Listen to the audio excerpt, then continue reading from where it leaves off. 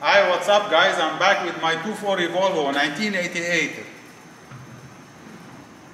So it's been 2 months now, and I stopped driving the 240 because it's not safe anymore. So the car needs a lot of work. So I'm gonna share some of the things that I'm gonna replace on the Volvo 240. So mostly it's gonna be suspension parts and front brakes. All rusted. So it's been many years that I didn't replace the brakes, and now everything is done. The pads worn out, completely worn out. No more pads left reaching the metal. I have a loose ball joint, a cracked hose, the shocks, as you see in the video at first, the car is bouncing. I need a new tie rod end, stabilizer bar bushing. So all these parts are going to go on the 240 Volvo. Starting with the brake calipers.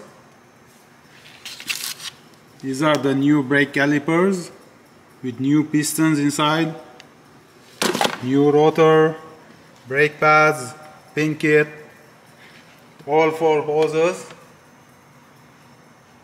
And what is related with the suspension: new coil spring, shock absorber.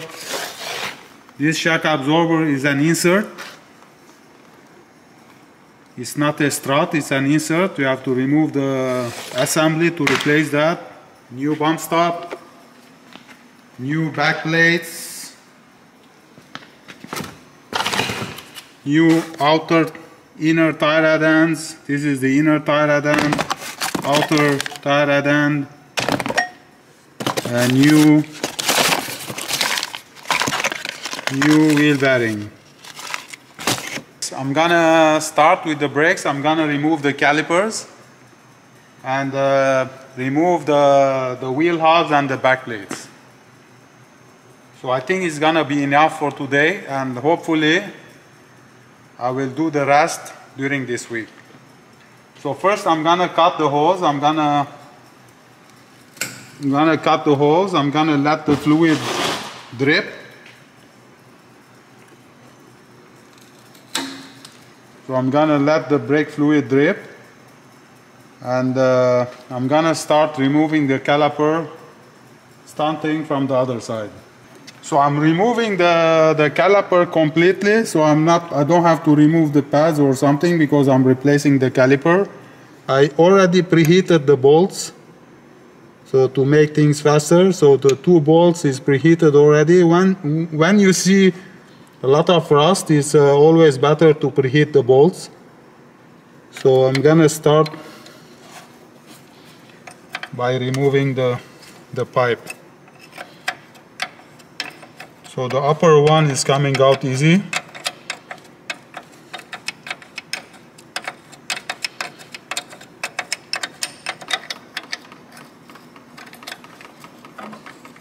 Second one is binding a little bit, so I'm going back and forth to loosen up.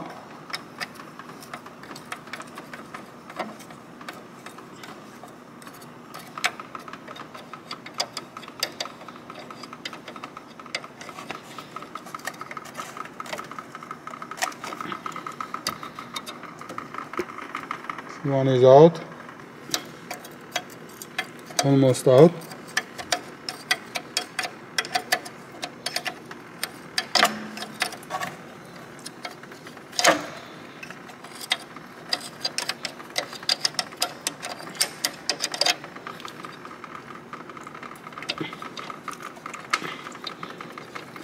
The second one too is out.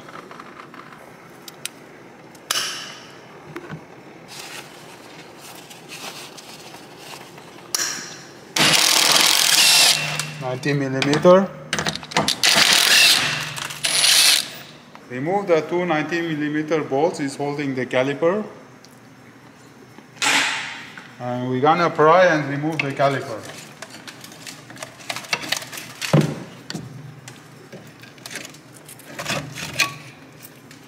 So that's how to remove the caliper. As you see inside, the pad is all completely finished. The pad is completely done.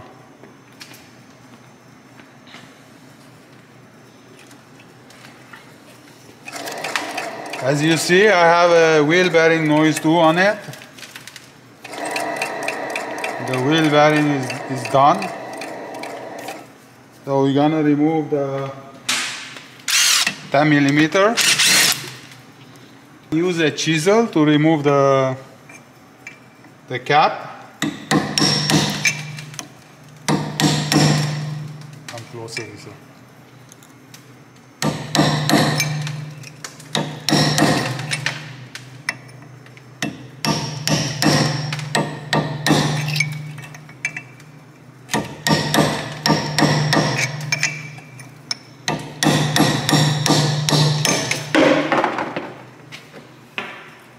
So this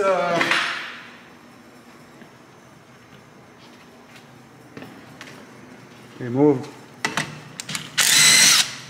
the other 10mm. So take a hammer and hit it right on the plate.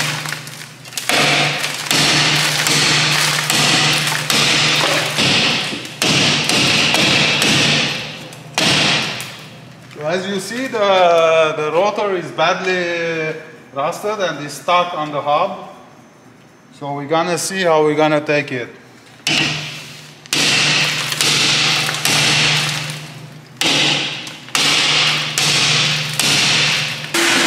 So this is the worst case right now, and I'm gonna use, I need a grinder. I'm gonna use the grinder to make a cut over here and remove the disc.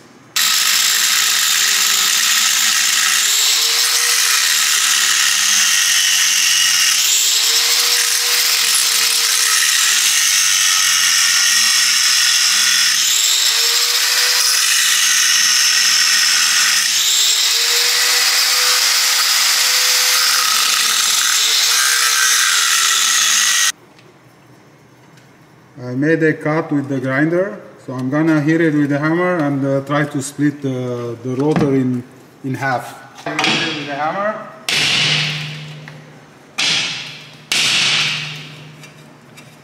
It's already loosened up.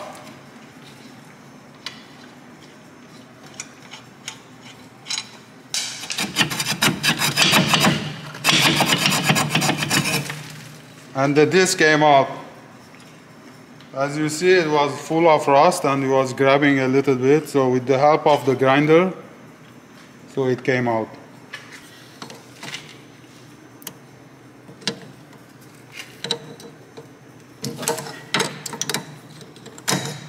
Remove the cutter pin. We're gonna put a new one afterwards.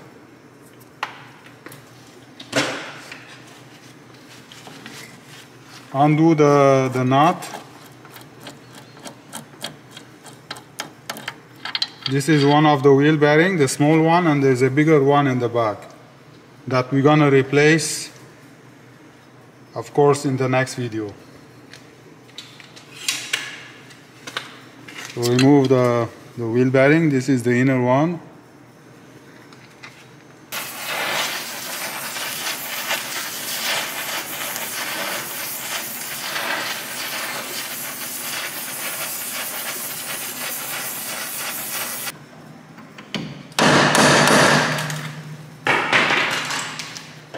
$12mm socket. 1, 2,